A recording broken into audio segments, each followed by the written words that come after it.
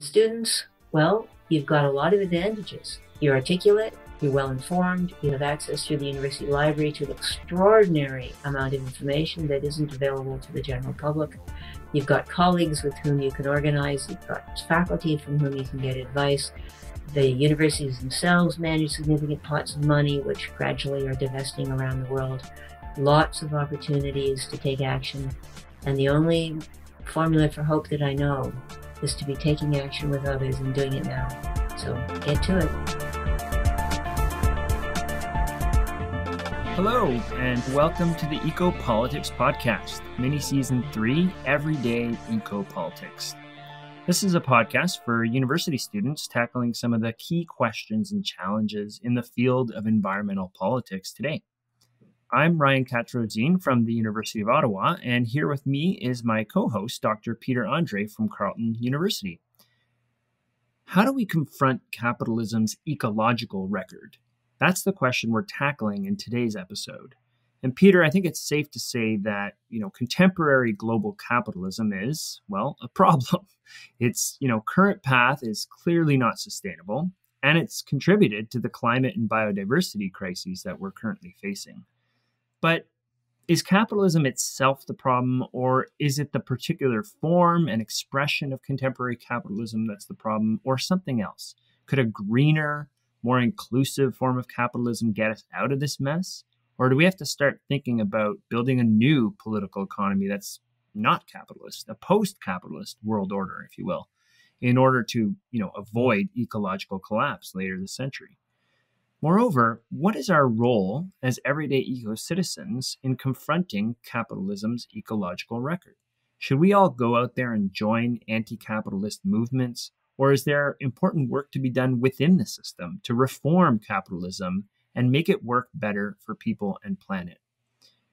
These are some of the questions that we're going to be asking about today, and we each went out and spoke to two individuals who we thought could inform this question from different perspectives. So, Peter, who did you interview for this week's episode?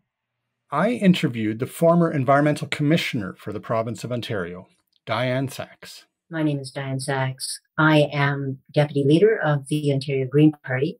I was the last Environmental Commissioner of Ontario, 2015 to 2019, appointed unanimously by all members of the legislature, and then fired by Doug Ford by special legislation. Other than that, I've been an environmental and energy lawyer for about 45 years. I hold a Law Society Medal for exemplary leadership in environmental law, and I've worked on pretty much all environmental law issues in Ontario in one way or another over the last 45 years. Peter, I noticed she mentioned she was the last Environment Commissioner in Ontario. What's the story there? So that's a fair question, Ryan. Let me begin by explaining what the position of the Environmental Commissioner is, or rather was, in Ontario until 2019. This was a position, an office of the Legislative Assembly of Ontario, to be precise, created by the province in the early 1990s with a mandate to uphold the province's Environmental Bill of Rights, or the EBR, as it's sometimes called. So the EBR is legislation that gives citizens of Ontario the right to participate in all environmental decision-making that affects them.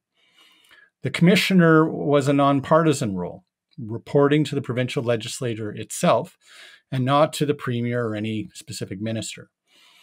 It was intended to ensure that the provincial government actively complies with the EBR. So as a commissioner, Saxe had a staff of about 24 people who reviewed and reported on a wide range of environmental matters, from electricity and water use to the province's efforts to address climate change. And they wrote reports that were submitted to legislature and made available to the people of Ontario. And this gives you a sense of what Premier Doug Ford saw as the problem here. I think Dianne was really good at her job. What Plato might call a political gadfly, speaking truth to power. So from my conversation with Dianne, I was really struck by how transformational of a career change it was for her to take up the commissioner's role. She essentially gave up her entire legal practice and took on this new role with an intention of holding the Ontario government to account, to truly make a difference. And she expected to spend the rest of her working years in that portfolio. So by the time I took the office, so I was the third permanent environmental commissioner of Ontario with a legislated protection of a term of at least 5 years. And to take that job, I gave up everything I'd built for 40 years. I gave up my practice and my clients and my staff and all my writing contracts and all my board positions. I dismantled everything I had built in 40 years in order to take this position, with the expectation that I would spend the rest of my working life as commissioner. A previous commissioner served for 15 years. And my concept was that I would make the job matter. And I did make it matter. And by the time Mr. Ford used special legislation to break my contract and destroy my office, the majority of people in Ontario, when polled, recognized that Ontario would be worse off without us. So that was a lot to achieve, I think, in 3.5 years. I delivered 17 reports to the Speaker of the House and through him to the members of the legislature and through them to the people of Ontario on a wide range of energy, environment, and climate topics. So as you can hear, Ryan, this experience that Dianne had as both the environmental commissioner and then the way that position, which she had put so much energy into and which she felt so passionate about, came to an end, has really shaped her interpretation of the democratic process. And tied in with that, her understanding of how to affect change in the contemporary political economic system. She is now the deputy leader of the Green Party of Ontario. So actively taking on a political position and, running against in the next election, the Ford government. So that's all context for Dianne's perspective. But Ryan, tell me, who did you speak to for this episode? Thanks, Peter. Dianne's story is super interesting, and I'm looking forward to hearing more about that. I spoke to a professor at Syracuse University in New York State for my interview, and his name is Matt Huber. I'm Matt Huber, professor of geography and the environment at Syracuse University, author of a book called Lifeblood, Oil, Freedom, and the Forces of Capital that came out in 2013. And I have a book coming out in May 2022 from Verso Books called Climate Change as Class War, Building Socialism on a Warming Planet. So Matt is a really well-known name in energy and environment circles, and he's really playing a key role in shaping these debates about socialist perspectives of ecological political economy. So we heard a bit about Dianne's background and how that shapes her perspective on key themes in today's episode. I asked Matt how he would label his own eco-political worldview. I guess I'd call myself an eco-Marxist.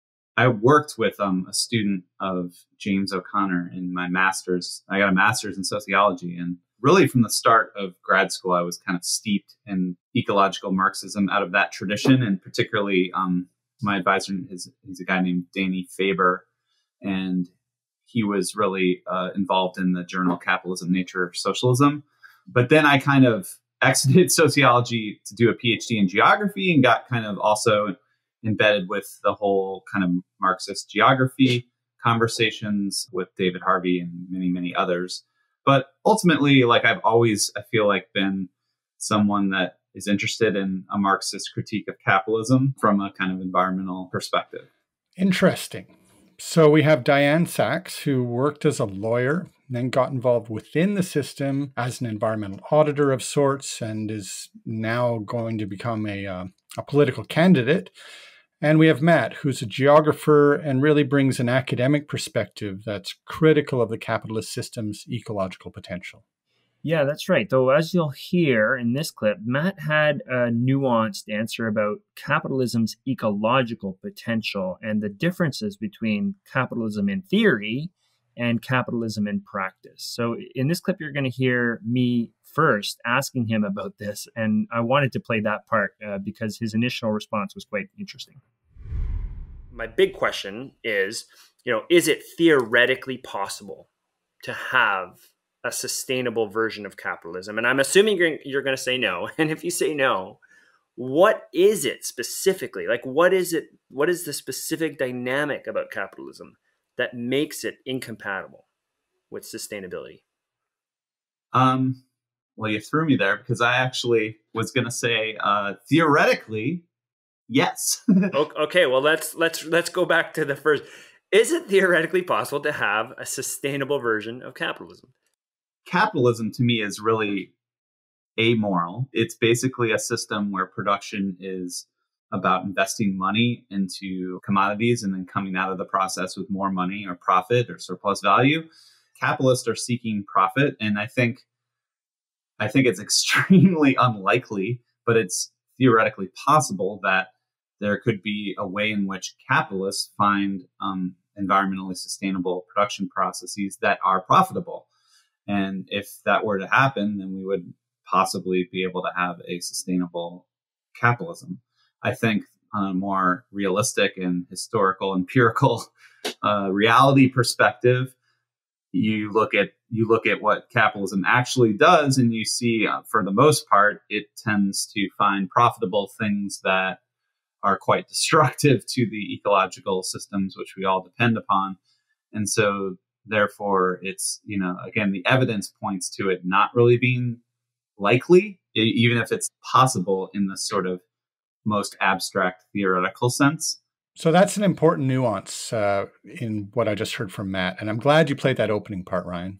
I find it quite fascinating. I mean, Dianne also had tentative things to say about capitalism's potential, and even democracy's potential for that matter, whether it can be sustainable in the context of today's climate crisis and the transformations a response to that crisis demands in the next 2 or 3 decades. There is no question that, to me, that both capitalism and democracy are hard to reconcile with the scale and speed of the transformation that we need to make. The consequences of the warming we are already at, which is not much more than 1 degree. And we're likely to blow past 1.5 not very many years from now. And after that, the consequences start getting much more severe really quickly.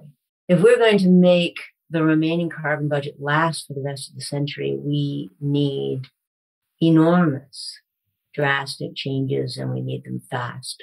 Democracy is not good, usually, at big changes fast. And in the capitalist system, there are many, many incentives for taking short-term advantage and very poor incentives for paying attention to the longer term, even if by the longer term, we're only talking about decades. And to illustrate this point, Dianne went to talk about how more autocratic regimes have more leverage or capacity to effect rapid change for the sake of the environment. Though importantly, she pointed out that it's not just autocratic governments that can take such action. Sometimes democracies can take bold action when they're faced with emergencies, as Western powers did during World War II. It's easier to see how China, with a completely authoritarian system, can simply make an announcement, as they did, for example, that they're cutting meat consumption. They didn't even make an announcement. They spent $50 billion trying to take over the world's solar manufacturing. So they can do things by fiat that are really difficult to do in a democracy. So I don't know whether we are going to collectively decide to make the kind of changes we need to make. Seth Klein's book, The Good War, made, I think, the absolutely correct argument. Canada showed in the Second World War our ability to reconfigure our economy, our political approach in order to fight that war, and to do so successfully from basically a standing start with only 11 million people. So it is possible. But the window in which it's technically possible is becoming extremely narrow. And we're not yet seeing anything like the kind of political mobilization that an attack from Hitler created. That's super interesting. I think, I heard echoes of similarities between our two guests and what they had to say, but I think we're also hearing now some of the ways that their worldviews might differ. So for Dianne, there seems to be this sort of window of opportunity for contemporary democracies to take action, and that, democracy is not particularly good at swift decision making, except under extreme duress. And she notes that capitalism kind of always encourages these shortcuts. And in Matt's view, drawing on Marx, it's the capitalist system that fundamentally delimits how much control a government might have over the system as a whole.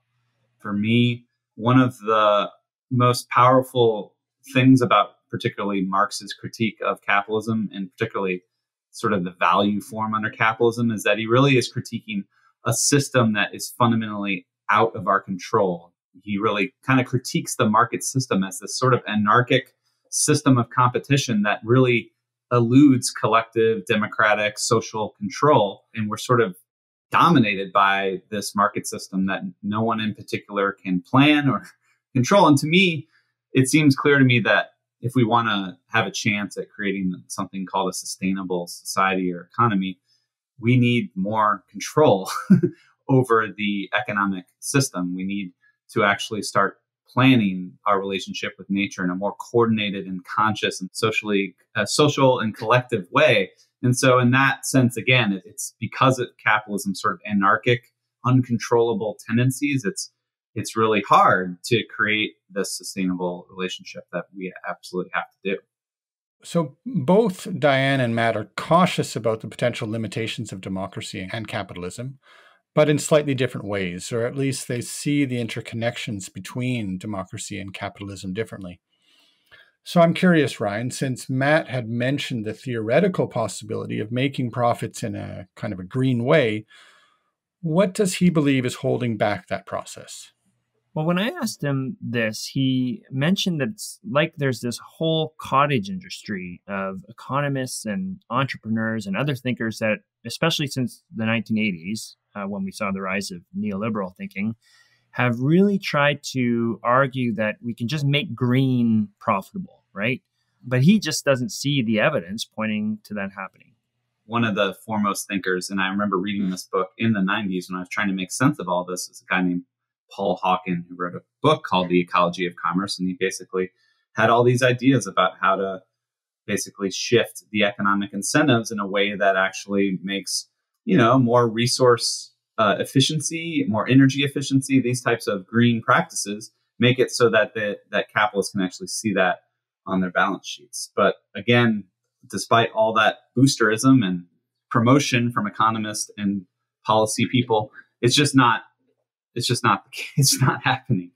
And he went on to elaborate why it's often not happening. And I think one of the real keys to Matt's lexicon here is the central role of profit itself. So, if there's a more profitable path, capitalists will usually seek that path.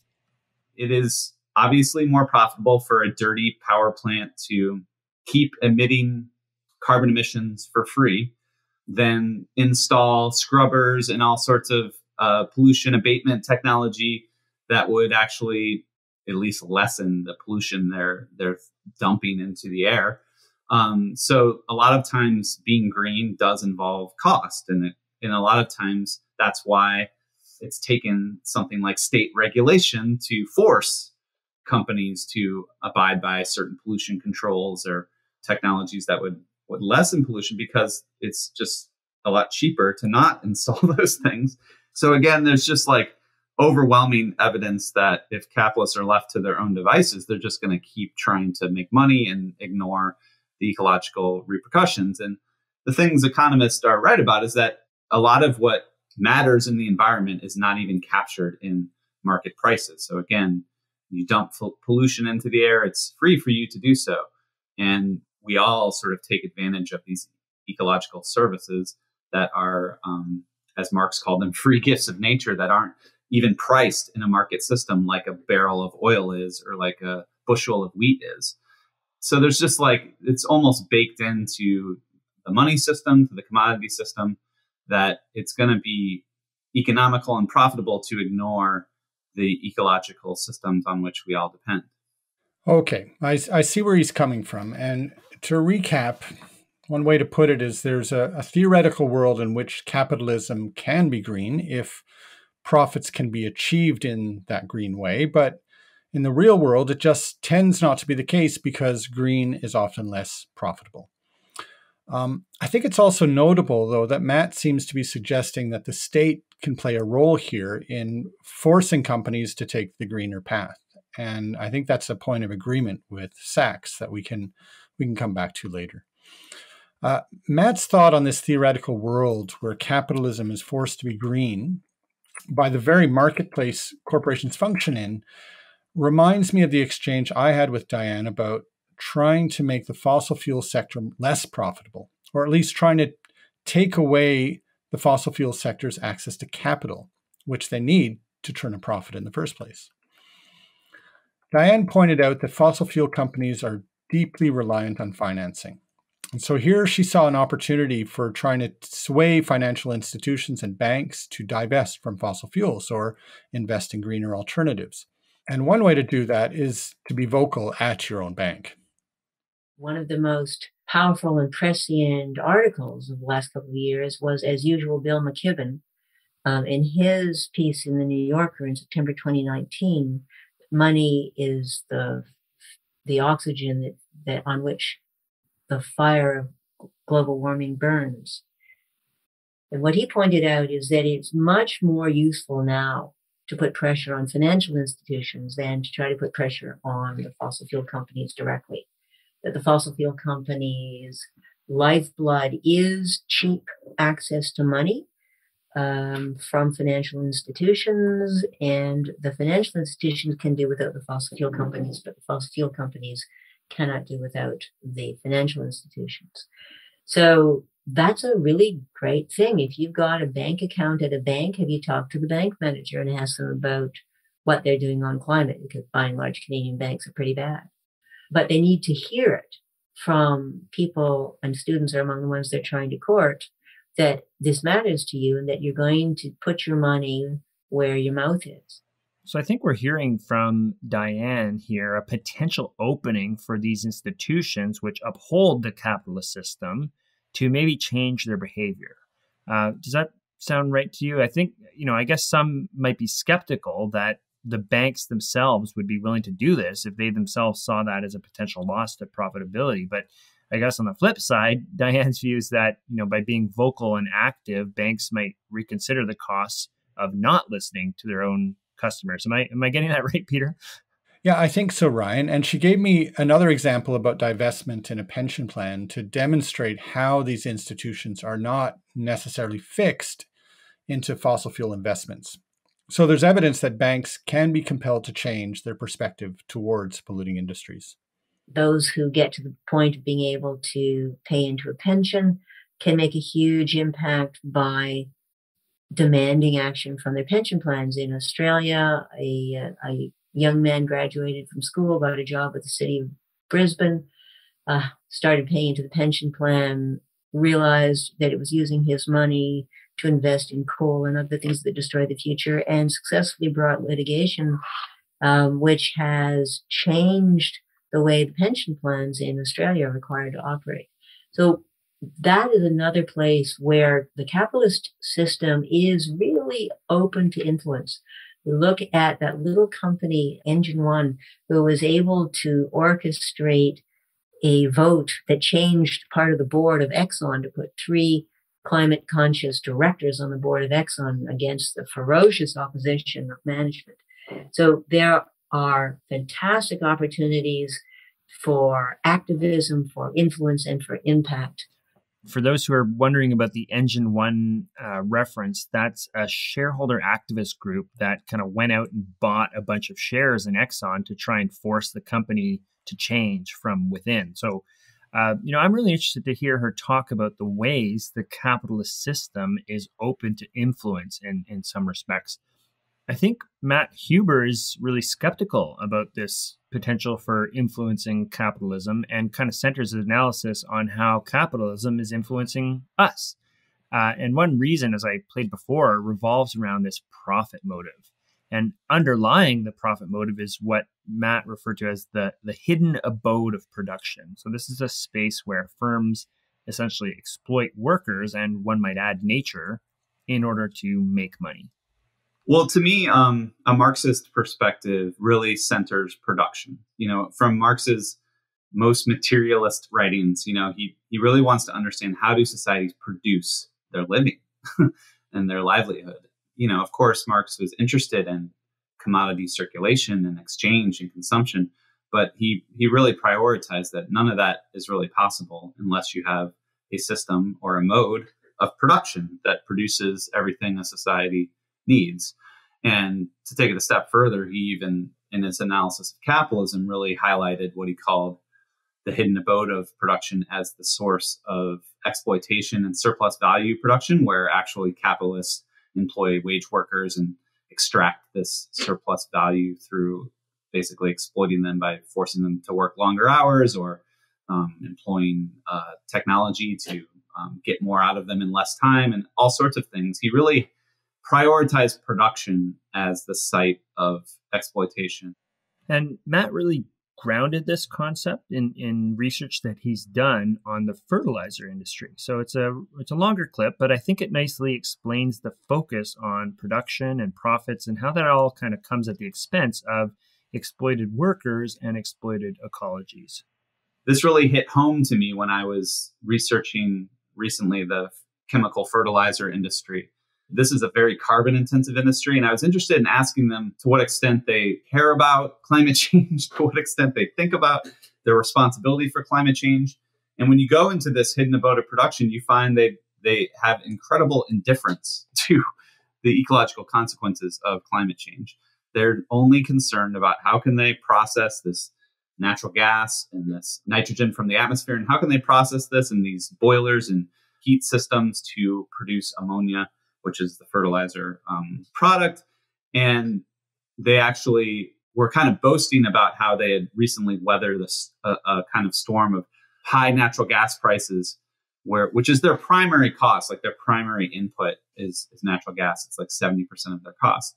And in the sort of knots, they were dealing with really high natural gas prices. And a lot of fertilizer companies went out of business. And they said that they were on the verge of shifting from natural gas as their main input to shift to coal or pet coke, which is this extremely dirty, heavy substance that comes out of the oil refining process. And so both of those options would have been way more carbon intensive than even natural gas and led to way more climate emissions. And so one conclusion I came out of this research is that people that organize production are not like you and me. They're not worried about their carbon footprint. They're not worried about being good ecological citizens. They're worried about basically organizing materials, energy towards the making of money. And the system is almost structurally designed to force them to only care about that one narrow criteria of money invested to make more money.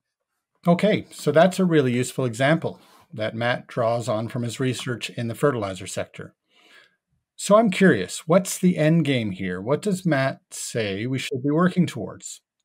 Is it a socialist revolution to overthrow capitalism? Would that solve our ecological woes?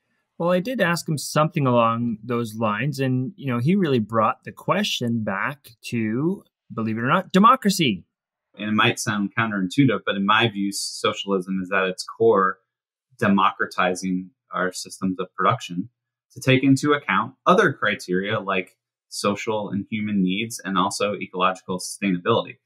So the wager is that if we were just able to subject production to this wider criteria, it would lead to better outcomes. But again, democracy really has to be about actual struggle between different factions and interesting groups over what is just and what is right and what is the best way to run a society. So you can't say ahead of time that it would definitely be better or it would definitely be more sustainable.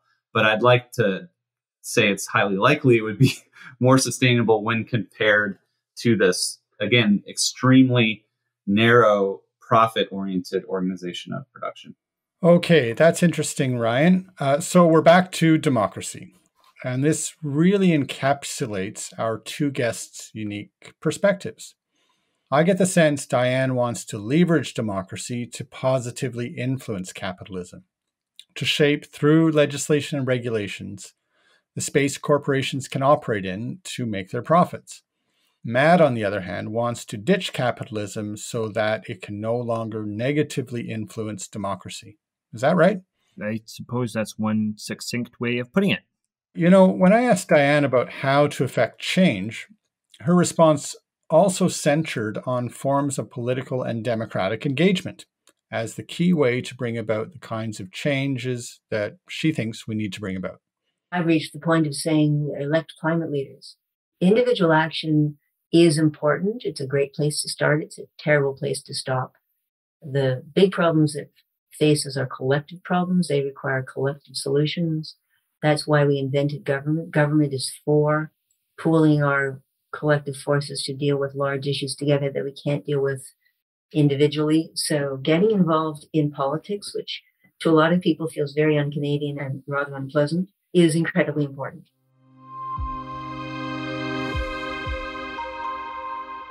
So, Peter, we've previously interviewed guests on this show who have problematized growth as the fundamental dynamic in capitalism that makes it unsustainable. And we actually have a whole episode about growth and the response in what is known as degrowth in season 2 when we spoke to Susan Paulson and Bengi Akbulut. In this episode, we're talking about capitalism and sustainability. Did growth come up at all in your discussion with Dianne? Well, it did. And I think you'll hear some echoes of our conversation with Susan and Bengi here in this clip. We know for certain that infinite growth is not possible on a finite planet, at least not growth in the sense of using more stuff. It's possible to have infinite growth in poetry, in thought, in love, but it's not possible to have infinite growth in consumption of the resources of the world. So one of the things that I think is really important is to come up with an alternative, a good alternative to GDP. GDP is a very coarse measurement of a lot of the wrong things. When that is the primary measurement of success of a government, we will continue to do wrong things. If you cut down the forest, GDP goes up because the forest was valued at nothing, and the cut down bits are valued as something.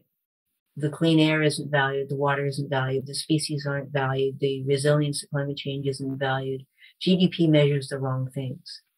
Certainly when it comes to the fundamental question of growth, two key parts of that. One is, can we keep growing the human population? And the second part is, can we keep growing what the human population consumes out of the natural world? And I think the answer to both of those is no. So you can hear a pretty definitive answer here about growth and how it is problematic, especially when it comes to how governments measure it. I'm curious, what did Matt have to say about growth? Well, Peter, I was really keen to speak to Matt about this because he's been a fairly outspoken critic of the degrowth movement on Twitter, especially. And so I asked him what his main beef was with degrowth. And as you'll hear, one of his main concerns was kind of at a strategic or a rhetorical level. A lot of it comes down to just a strategic critique and rhetorical critique of just the fact that degrowth in itself just implies less. In fact, if you look up the prefix D, it means like less or privation. And also, I understand that capitalism has this ideology of growth, in particular GDP growth, and it's something politicians and the culture and the press are obsessed with, and it's a real problem. But growth is also, has so many positive connotations. And then in a world of so much scarcity and poverty and material deprivation, it just seems to me strategically really problematic to focus on this slogan of degrowth, of living better with less, and all this kind of stuff. When, to be honest, there needs to be so much growth of, and again, for the masses of people in most capitalist societies, that means most people are really struggling economically, and they need to see growth in their, access to the basics of human existence. Even in the United States, I just saw a recent poll, 2/3 of people in the US are struggling to access enough healthcare. They can't pay for basic healthcare. You go around into the global south and hundreds of millions of people don't even have access to electricity. And then you look at the climate crisis, and we need to have growth of all this clean energy infrastructure. And so to me, a more class struggle perspective doesn't make these monolithic statements about growth or not growth. We actually need to degrow the rich, the power of capital, so that the rest of us can grow, so that we can have like actual material improvements in the lives of the masses of people. So that's really interesting, To begin with, Matt actually makes some similar points to Dianne on the problems of GDP as a metric and on the possibility for growth of what we might call good things. But like you said, he has a strategic concern about the language of degrowth when so many people are struggling to get by and objectively want more in their lives, even need more of some things like clean energy or better healthcare. Yeah, and I feel bad because I wanted to tease that out much more in our interview, mostly because, at least in my reading of the degrowth literature, much of it actually agrees with the need for more of the good stuff. But anyway, we were over time in our interview, so I had to cut our conversation short. So hopefully someday I can, have a more complete discussion about it with Matt, as I'm sure he has much more to say about that. Okay. So we have one more theme to explore in today's episode, and that brings it back really to our core theme of season 3, which is everyday ecopolitics. We both made a point of asking our interviewees questions about what people can do, and specifically what university students can do as everyday ecopolitical actors. When I asked Dianne about this, she brought back the discussion to this question of influencing politics.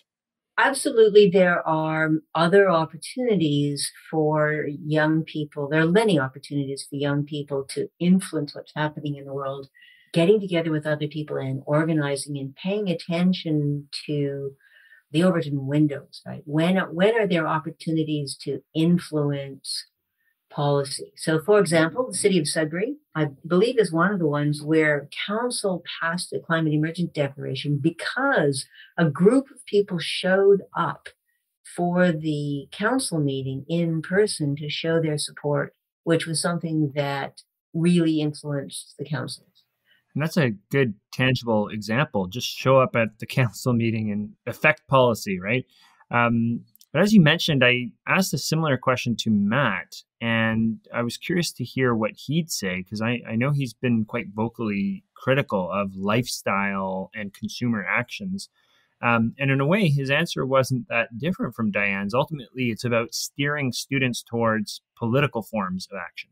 If you want to make a lifestyle change, the most helpful thing you can do is to organize in your life on a weekly, daily basis in a political organization that is trying to build the kind of power to take on, again, who I believe are the real culprits in this crisis, which are the fossil fuel industry and also a whole wider spectrum of financial capital and industrial capital that is still, to this day, basically profiting off of this ecological and climate breakdown.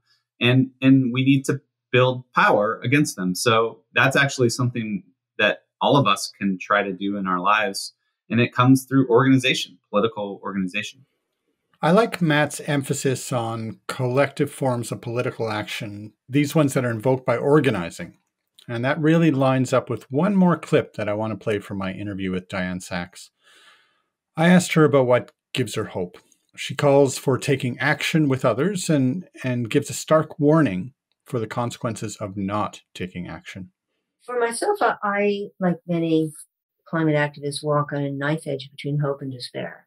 The only recipe for hope that I know is to start with knowledge and then to take action with others. University students are astonishing to me in their indifference and their failure to vote in so many cases, given that this is their future we're talking about. So university students who just sit back and don't take action, well, they're gambling with their own lives and those of everybody they love. If they stand up and fight, if everybody stands up and fights, we still have a chance. And that's the only place I see hope. I think this point of Dianne's about the need to take a collective stand, it's a great place to end this discussion. Agreed. So, Ryan, Matt mentioned some books at the outset, but you've mentioned that he's got an active social media presence. Where can people find out more about him and his work? That's right. So as I said, he's quite outspoken on Twitter, often commenting on questions of energy, environment, and growth, and technology, and so on. And so people should definitely follow him. He's at Matt Huber 78. But how about Dianne? Where can people follow her? Well, rather than social media, she directed people to her podcast, which is called Green Economy Heroes Climate Podcast. That can be found on our website, SaxeFacts.com, S-A-X-E, facts, F-A-C-T-S.com. At the latest count, she had 64 interviews on there, mostly with entrepreneurs doing all kinds of innovative things to contribute to the net zero economy of the future. So if you're looking for some hope, I find this series is really inspiring. Great. So what do you think, dear listener? How should we confront capitalism's ecological record? Get in touch. Let us know what you think on the issues we've discussed in today's episode, and make sure to follow us on Twitter at EcopoliticsP. That's Ecopolitics with a capital P at the end of it. And check out all the incredible artwork and additional resources we have. We have transcripts and pedagogical materials that we've posted and on our website for each and every episode. So that's at ecopoliticspodcast.ca. You really got to check this out if you haven't already. This episode was produced by Nicole Bedford. Support with transcription and captioning for Season 3 is provided by Ashley Bernal. And Adam Gibbard helps us with artistic design and digital support. The podcast is made available under a Creative Commons License 2.0 Canada, and thank you all for listening.